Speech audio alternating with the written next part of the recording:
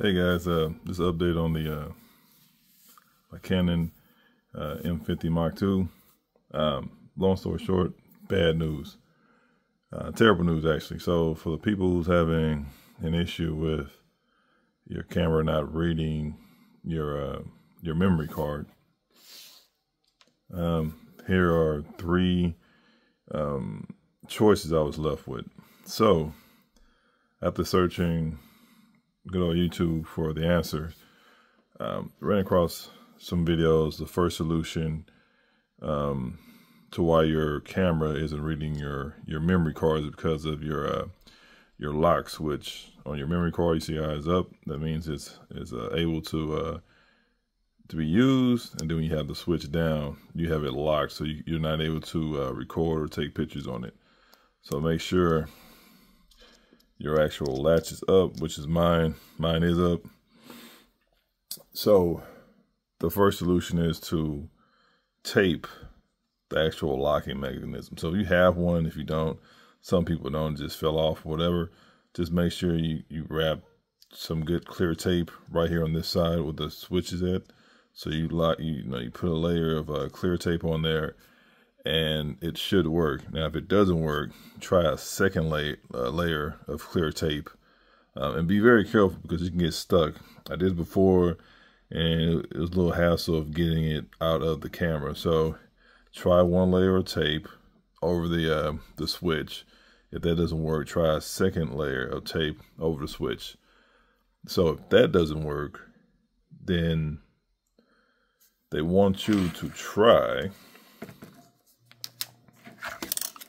to blow out your actual SD slot. They want you to actually blow out your SD slot if that doesn't work. So use air compressor. One guy, he used a little WD-40. I don't know about that. It's kind of risky. I guess, I don't know about that, but it did work. So he blew some WD-40 in here, a little bit, just a tiny bit inside of the SD slot, but use compressed air, and I also watch videos of that actually worked as well. Also, with some of these SD cards, it can build up dust, debris, so I would recommend for you to get a swab, a cotton swab, and dip it in some alcohol, and then you simply just rub the connectors. Rub the connectors with some alcohol swab. Well, with a swab dipped in alcohol, just rub the connectors. I saw a couple videos and it did work as well. Sadly, I tried all three of these. I tried the tape over the memory card. I cleaned the connectors. I blew compressed air into the actual slot itself. I also used the alcohol swab, dipped that, brushed it off, rubbed it on there, and let it dry. And I also put it inside the drive, and I injected it and ejected it several times to get it nice and cleaned. That didn't work either. So I had to call the experts. So what they told me pretty much, they said, well, it can be fixed, which was great. But the guy immediately followed up and said,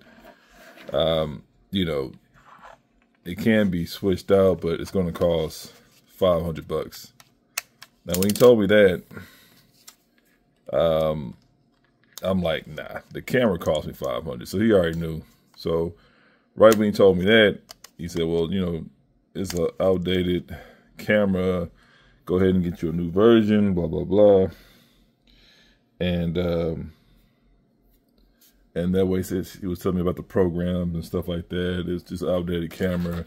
And he said, Canon's not going to fix it, but you can, tell them that you want to trade in, but you have to buy another product from them, from Canon themselves.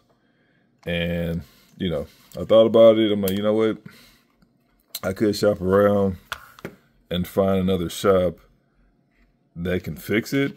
And chances being, if he told me 500, and that was a reputable shop, they had the great ratings and everything like that, been in business for a long time, I already knew it was going to be $300 300. Because if they charge me $5, I probably can get it for 300 at best.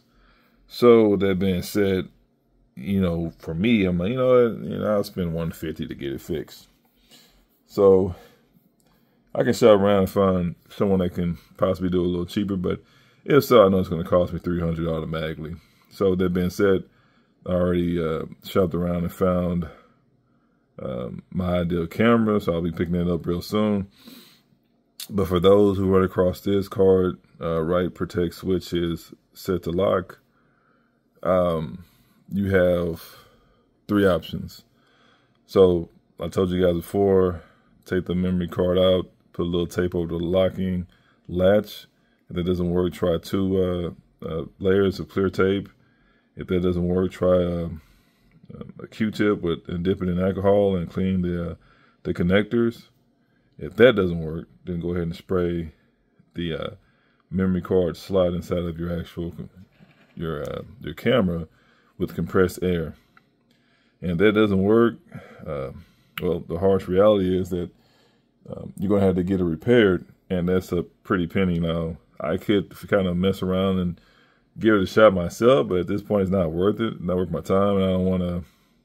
If I get into it, I want to fix it. I go into it intentionally to fix it. So if I go in there and something happens, and it's already broke, right? But if I can't fix it, then it's going to be a bigger problem, even though it's already down. I'm pretty sure I can use a external hard drive. I'm not too sure, but I'll look into that later. But at this point, I am looking for something newer, because it is, and the Canon M50 has been out how long? So I'm going to go ahead and just pick up something else. So it did its thing for the longest. I'm satisfied with this purchase. I had it for several years. I started off my channel with this camera, well, a cell phone, and then I made it to this camera, and then I went from there. So letting you guys know again, if you tried all 3 of those steps and it still shows cards right protect switch is set to lock, then the last stage is to actually take it into a repair shop and get it fixed. Now, based off of how much your camera costs, it makes sense. But my camera, the price they're charging me to fix it is the same price as the camera.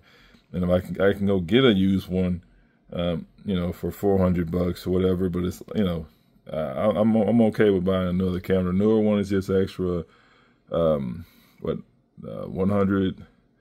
$200 more if I catch it on sale. So, this one, I don't know, maybe I can sell it to part out or something. But at this point in time, I'm going to just use it for a prop, something to put on my back wall or whatever like that. So just letting you guys know, I know you're over here finding these videos. I'm not the only one been dealing with this. And this went ahead and got to the end of it, and I called one of the pros, and they told me what's going on. So I could ship it out to Canon, but, it's okay, man. It's okay. At this point, it's give me something new.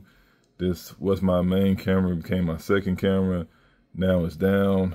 I'll look into it some more and see if I can just run a portable SD, was a state drive on it when I record.